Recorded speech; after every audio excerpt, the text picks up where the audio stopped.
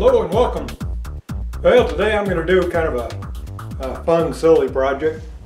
I'm going to put a oscillating drum sander on my camelback drill press.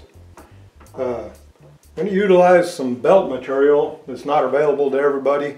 It's kind of an industrial product. This is a 1-inch belt up here, or 3/4 inch belt. But I'm also going to use if you want to call it a belt, it's this stuff called, goes by many names. It's a polyurethane round belting. This is 4mm. It comes in a 6mm. It comes in 1/4 inch and 1/8 inch probably too. But it just melts together. You can do it with a soldering iron. I got a tool for doing it, but a soldering iron works pretty good. And I'll show you how to do that at the end of the video. But it really opens up some possibilities on stuff like this. Anyway, let's get started building it.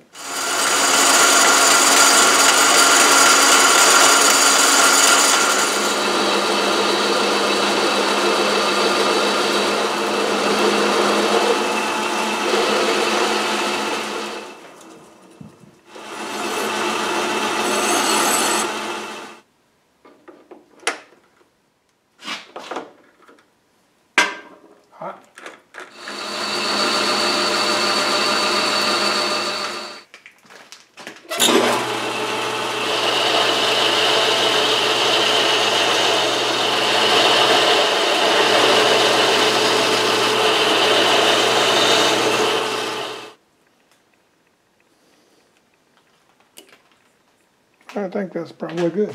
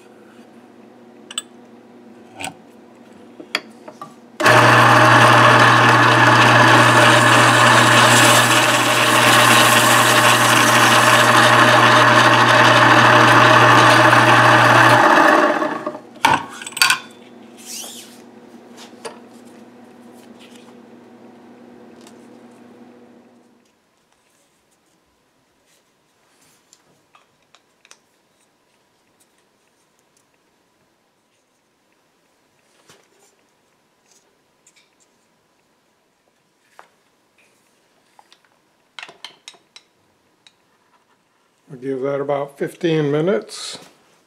It'll be spliced.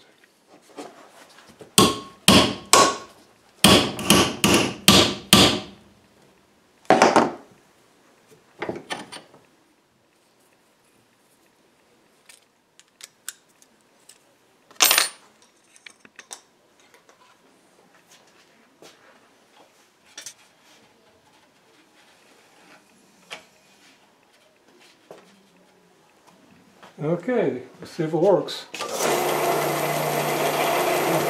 at that.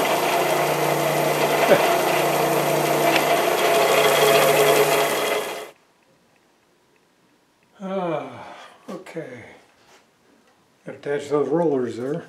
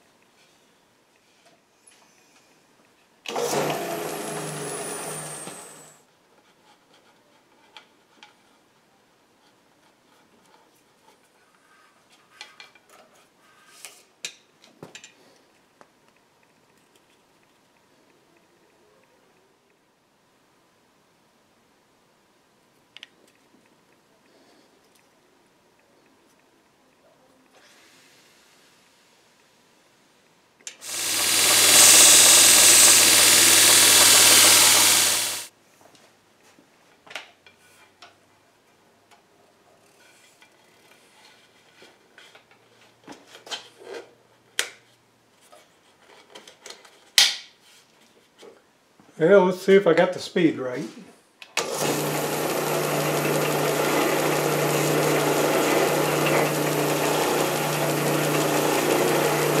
Yeah, maybe.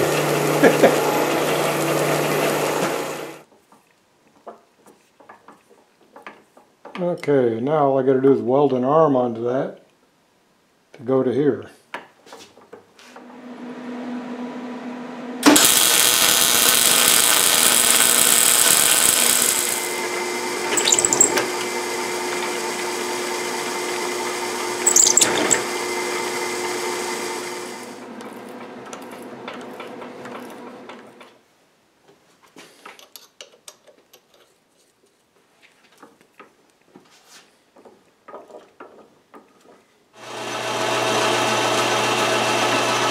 A little wobbly. Good reason to use the center wheel.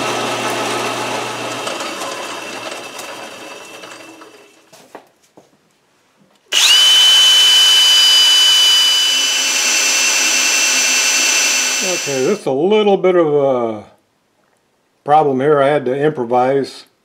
I was going to put a bolt clear through it and a nut and a washer on each side, but I don't have any clearance on the back side of this disc for a nut, so I'm going to have to improvise and put this on there.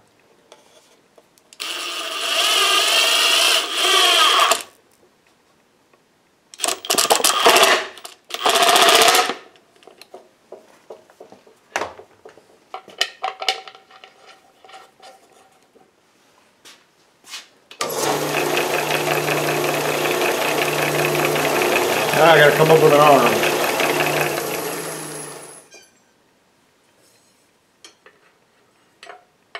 I believe that'll work. It shouldn't take much.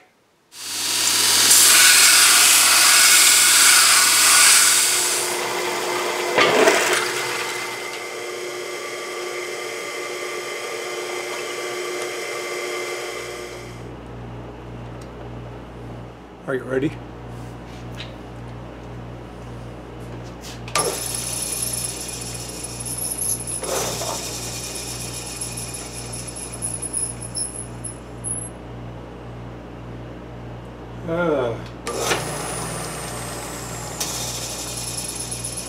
Needs to be a little bit shorter.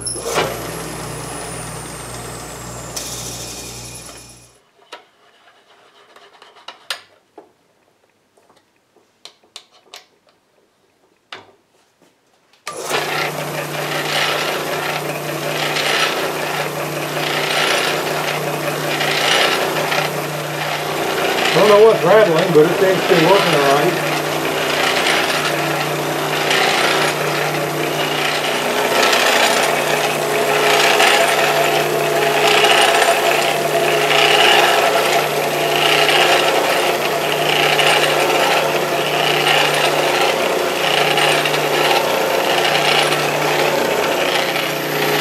I need to build a table with a hole in it, a wood table and a vacuum board on it.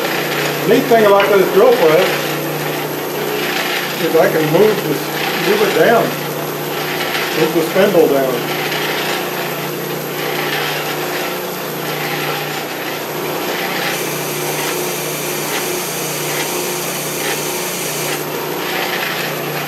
Seems a little slow. Let's try speeding it up. Now remember, speeding it up does not speed the oscillation up. It only speeds the drill press up. See, this belt's driving the drill press. This one runs off the bottom pulley no matter what.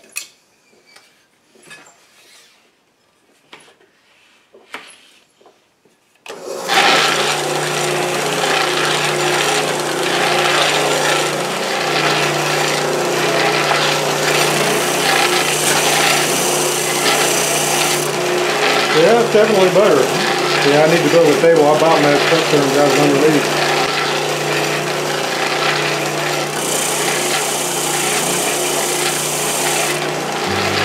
I like it.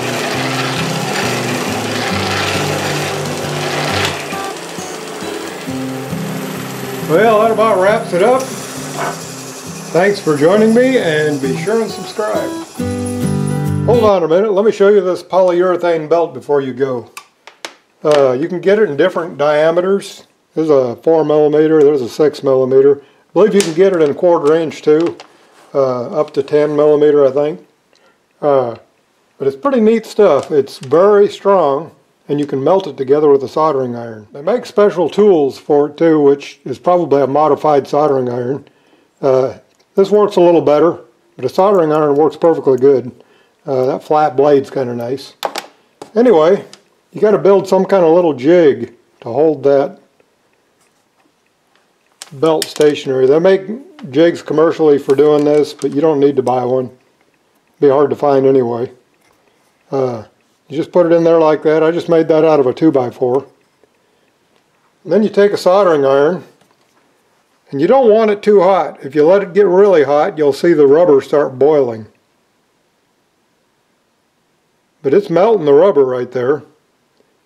And you want to get a little bead of rubber on each side of that blade, and then just quit pushing on the belting. Just let it sit there for maybe 10-15 seconds. What that's doing is getting the rubber or polyurethane hot down in the core of the belt. And then you push it together, but you don't do it real firmly, because if you do, you end up with a cold weld. What it will do is push the melted polyurethane out of the way, and then you'll have cold rubber against cold rubber. So you definitely don't want to push really hard. If you make one of these, make that gap a little bit smaller. The belt's trying to deflect a little bit, the curve of the belt. Anyway, you let that cool there for maybe, 2 minutes. For this size belt, it doesn't take very long. This one here, you would have to let it cool like 3 or 4 minutes. And then you won't be able to break that. It's an incredibly strong joint. Okay, that's cooled maybe a couple of minutes. Probably should cool a little longer, but let me show you what you do here. You take flush trimming cutters, and you trim that extra rubber off. You can grind it off too on a belt grinder, belt sander.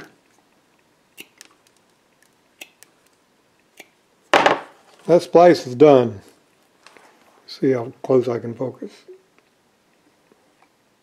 I probably need to let it cool just a little bit longer before I stress test it. We'll give that another minute or two. Okay, this belt's cooled another 2 or 3 minutes. I think it's probably plenty strong. Let's give it a stress test. I might be able to break it. I don't know. Nope. Probably not good on that joint, but I can't break it. You take some of this 1/4 inch stuff, and it's incredibly strong. Over time it'll stretch a little bit, but if you tinker like me, this is a really, really handy thing to have around. Anyway, that wraps it up, and thanks for joining me. Be sure and subscribe.